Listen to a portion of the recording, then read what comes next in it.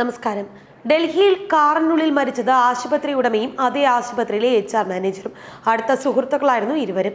Delhi Rohini nirvana nursing home MD doctor Om Prakash കുക്രേജയും സുഹൃത്തും HR ഡയറക്ടറുമായ സുദീപ്ത മുഖർജിയുമാണ് മരിച്ച നിലയിൽ കണ്ടെത്തിയത്. സുദീപ്തയെ വെടിവെച്ച് കൊലപ്പെടുത്തിയ ശേഷം ഓം പ്രകാശ് സ്വയം നിറയൊഴിച്ച് ജീവനൊടുക്കി എന്നാണ് പോലീസിന്റെ നിഗമനം.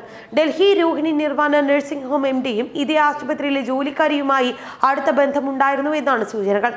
ബുധനാഴ്ച രാവിലെ രോഹിണി സെക്ടർ 13 വിജനമായ പ്രദേശത്ത് നിർത്തിയിട്ടിരുന്ന കാറിനുള്ളിലാണ് ഇരുവരെയും മരിച്ച നിലയിൽ കണ്ടെത്തിയിരിക്കുന്നത്. തുടർന്ന് പോലീസ് സംഘം സ്ഥലത്തെത്തി വിശദമായി തന്നെ പരിശോധന നടത്തുകയായിരുന്നു. പിന്നീട് നടത്തിയ അന്വേഷണത്തിലാണ് മരിച്ചവരെ തിരിച്ചറിഞ്ഞിരിക്കുന്നത്. ഖുക്രേജയുടെ വീട്ടിൽ നിന്ന് 200 മീറ്റർ അകലെയായിരുന്നു കാർ കിടന്നിരുന്നത്. ഖുക്രേജയുടെ ലൈസൻസ് ഉള്ള റിവോൾവറും കാറിൽ നിന്ന് കണ്ടെത്തി. ഒരേ ആശുപത്രിയിൽ ജോലി ചെയ്യുന്ന ഇരുവരും തമ്മിൽ പ്രണയത്തിലായിരുന്നുവെന്നാണ് പോലീസിന്റെ കണ്ടെത്തൽ. വിവാഹിതനായ ഓം പ്രകാശും സുദീപ്തയും തമ്മിലുള്ള ബന്ധം ആരംഭിച്ചിട്ട് ഏറെ നാളായിരുന്നു. അതിനിടെ തന്നെ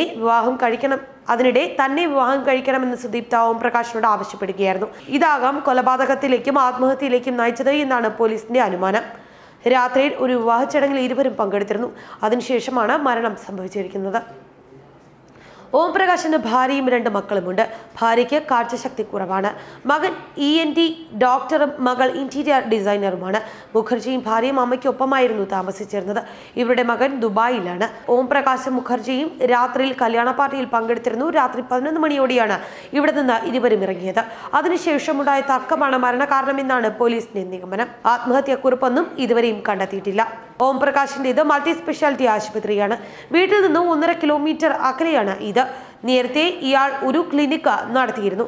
ഇവിടെ നേഴ്സായിരുന്നു മരിച്ച മുഖർജി. പുതിയ ആശുപത്രി തുടങ്ങിയപ്പോൾ നേഴ്സ് HR ഡയറക്ടർ ആക്കുകയായിരുന്നു. ഭരണപരമായ കാര്യങ്ങളെല്ലാം തന്നെ തീരുമാനിച്ചിരുന്നത് ഇവരായിരുന്നു.